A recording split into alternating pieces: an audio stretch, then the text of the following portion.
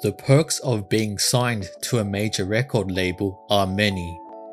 They have a strong PR marketing team and advertising team to get your brand and music heard immediately. You are provided with the industry's best songwriters, producers, and engineers. All the accounting, tour bookings, album artwork, and behind the scenes are taken care of by your label. However, the drawbacks are many as well. You're stripped of your creativity. You beat to the drum of your label. You're likely to pay back all the money spent for all your promotions and bookings, which is a lot. You hardly make any money. For every $1,000 of music sold, the artist only earns $23. You didn't know you were broke, so you were living like you were rich. Because all that was recoupable. Every dress, every time I got in a limo, I had to pay the record company back. That's what people don't understand. Still, in the movie, my royalty check was $1,900 some. And then how many albums had you sold to that point? It was right after Unbreak My Heart. Oh my gosh. I was on tour doing Unbreak My Heart, so it was like almost 10 million from that one, another 10 from the first one. So we're well over 20 million. And you got $1,900. I promise you, less than $2,000. Oh my God. But I couldn't tell anyone this. I couldn't tell anyone this part. It's a gag order the whole time, the whole bankruptcy while we were going through it. That's crazy. So I had no story, but everyone was telling my story. Oh, she spent her money, she did this and she did that. And I can't sit here and say they didn't give me any money. That would be a lie. Yeah. But nothing, it didn't match the sales. Rapper A$AP Ferg says record labels operate as a music bank. An artist like Tony Braxton or any artist can avoid that type of situation if they read and understand the contract and they understand that the music industry is a business and a record label in some ways is a bank. They are giving you a loan.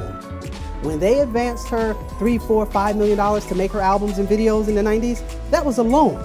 That wasn't free money. An in-demand artist signed with a major label earns $1.50 per an album sold. So we'd imagine it will be much lower for an artist who isn't in demand or signed an unfortunate bogus contract. Many R&B and hip-hop artists are turning their backs on the large record labels and going independent to avoid the greedy CEOs.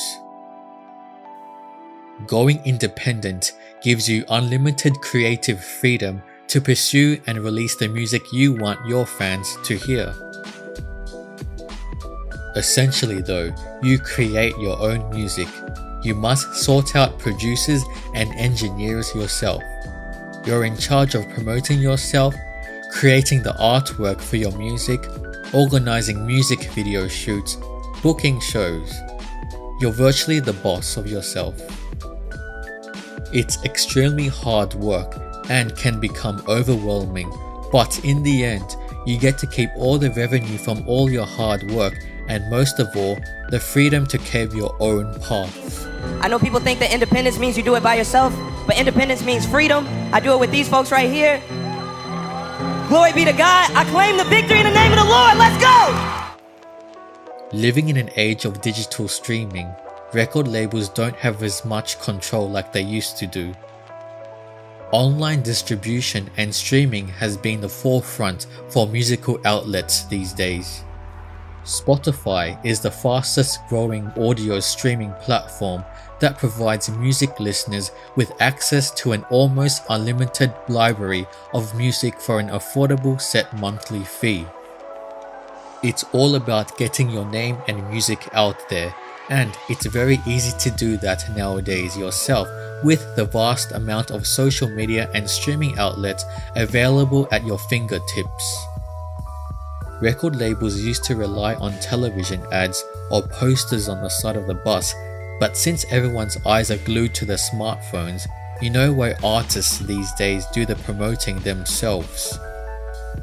It's a must to put out quality content that will attract masses, which will eventually spread your name like wildfire. Maya was one of the R&B forefronts of the late 90s to 2000s. She garnered many success, with many chart-topping hits and winning a Grammy Award. Despite all of her musical accomplishments, Maya admits that she is making much more money now being an independent artist than before when she was topping the charts, signed to a major record label. I made more money as an independent entity and artist than I ever have in my lifetime being a major artist, selling millions of albums, charting, at #1. What's going on with that? You keep 100% of your money when you're an independent artist. Maya's major independent album, titled Smooth Jones, released under her own label, Planet 9, earned her first solo Grammy nod ever. This goes to show that creative freedom can bring out your best work.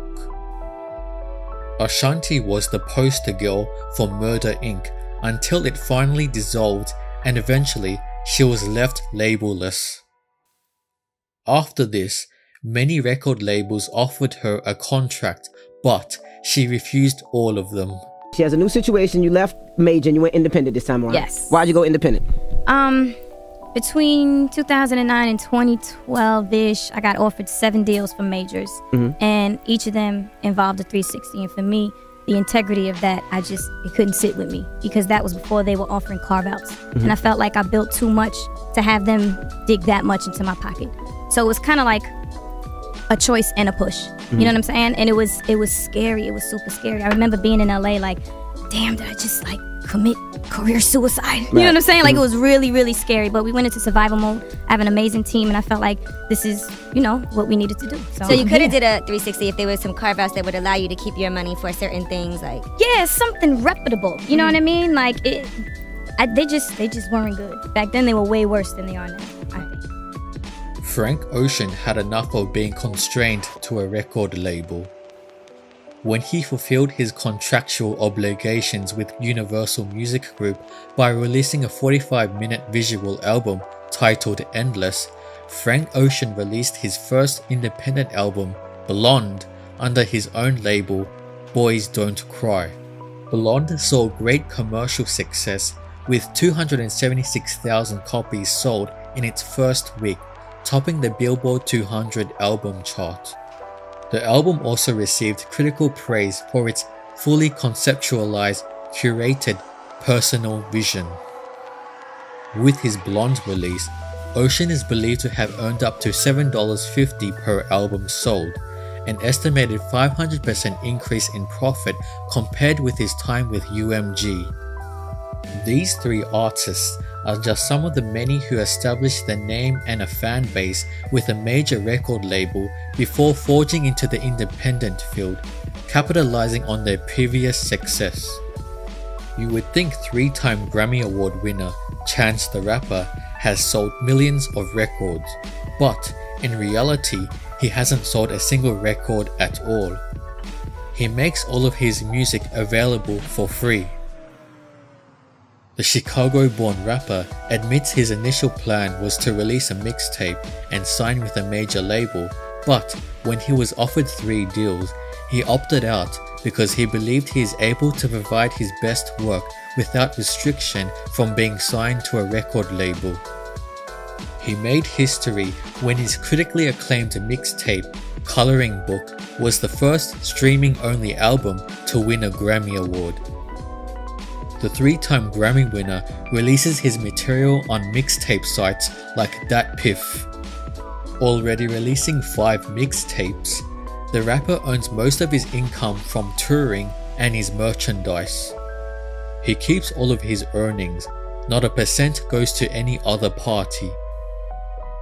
It seems many artists now are switching to independent as it may provide more rewards financially and creatively.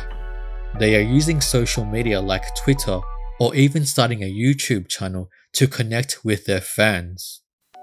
Of course, there are drawbacks. If you are starting independent with no prior exposure at all, you've got a tough journey ahead. I'm here trying to squeeze $1 out of a dime, and I ain't even got a cent, man. It takes time, DJ. You've got to be really good at your craft to be able to garner some sort of attention, much like Chance the Rapper. If you're looking for a foot in the door, getting signed by a label could be the best option. It's definitely a tough world out there. Thank you very much for watching. Please hit the thumbs up button and subscribe to view more of our videos. Please leave a comment and tell us if you think going independent is a good idea.